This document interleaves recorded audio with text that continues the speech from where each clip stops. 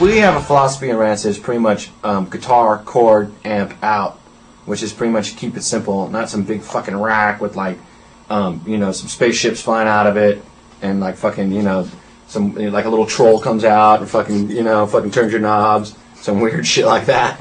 You know what I mean?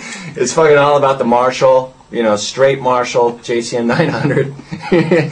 Fucking, I got a white Epiphone Les Paul that the guys bought for me at my 22nd birthday, and they gave it to me and they tried to hide it from me the whole day. I remember.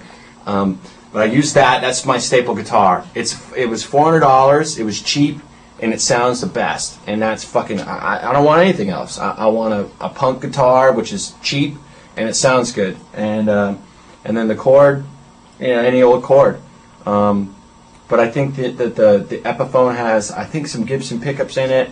I remember one time somebody tried to change them, and I got really angry because, you know, you change the pickups, you change the sound, because you sweat and you bleed and you go so much, you know, I don't know.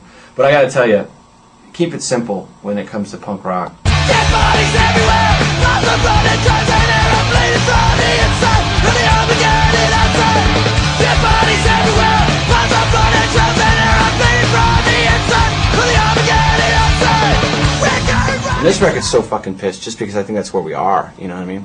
I think that it's just kind of a reflection. Every record's pretty much a reflection of where we are, and I think this record is definitely a reflection of where we are today. It's not like you know, you all of a sudden you turn a certain age and then you're not pissed off anymore or whatever.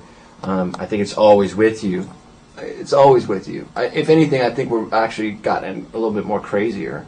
We got Brett Growitz back in there, the whole band together, just straight off the floor, exciting. I mean, one take most of those fucking songs.